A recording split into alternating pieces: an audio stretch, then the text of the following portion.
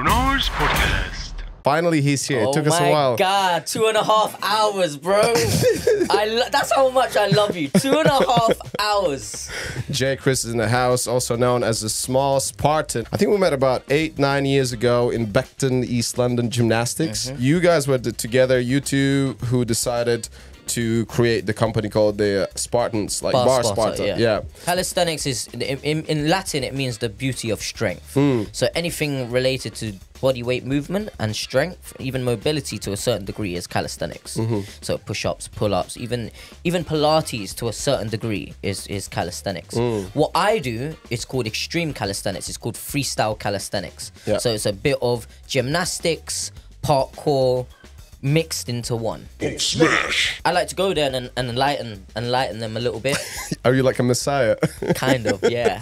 Big G Messiah, what's up? I just imagine you with all the shake outfit and just your shades. Oh, bro, do you know that outfit is so comfortable, bro? Oh my, have you tried it, bro? The breeze. Yeah, oh, the breeze. The breeze. Oh my God, right up there. I think people should start with the very basic. Right, because that's what people forget to do is the basics: push-ups, pull-ups, squats. To get strong, get your body conditioned. Because people like to go straight into, oh, on a handstand, I want to fly, I want to do all of this stuff, and then further down the line, like 3 months later, get injured. So, LA and Dubai are the biggest competitions.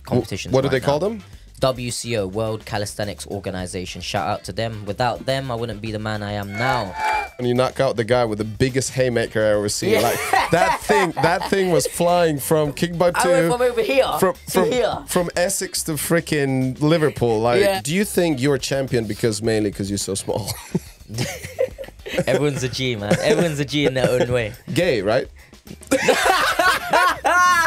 You made me pause there. I was like, what? Just when you see the National Geographic, these birds dancing with a very fluffy hair and stuff, that's you buying Gucci and shit.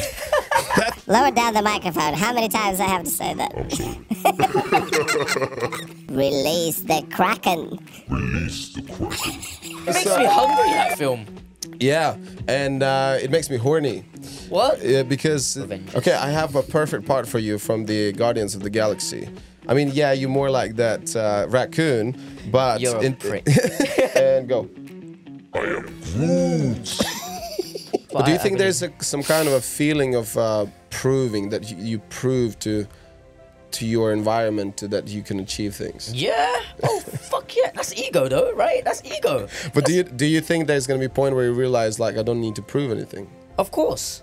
When do you think that's gonna happen? Not anytime soon. You know, I grew up very poor, bro. I grew up, but I didn't have anything. I didn't have no knowledge, no nothing. I didn't have nothing. Didn't even have family. Don't even know anyone blood related to me, even till this day. Speaking of race, do you know what is your background? Yeah, I'm Filipino, and I'm 3/4 Filipino and 1/4 Mauritius. I watch a lot of videos of him in the gym, just hitting the bag, talking to the camera.